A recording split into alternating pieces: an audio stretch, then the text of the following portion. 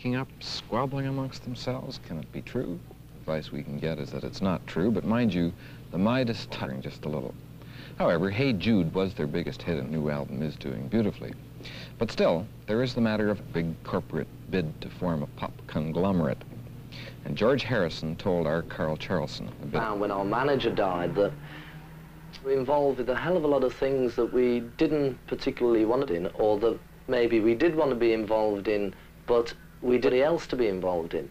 So really, it was Beatles Limited, which we changed into Apple, and we tried to pull all our own affairs together into one company. And we thought of the idea of being able to do without having to go to somebody and say, please, can we do it? Which we still had to do even 2 years ago.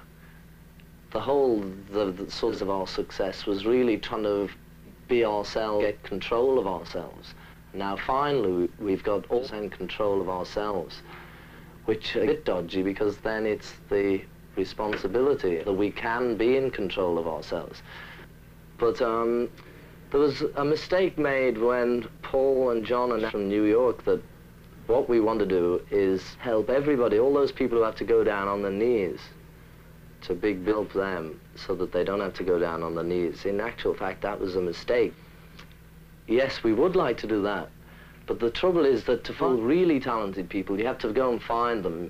You come across them occasionally. The people on your door from dawn till dusk begging for money and rake are usually the people who have no talent at all. So we put ourselves a little bit, because we have all these people coming expecting us to just give them £100,000 to make a film, or to do a record, or do this or do that.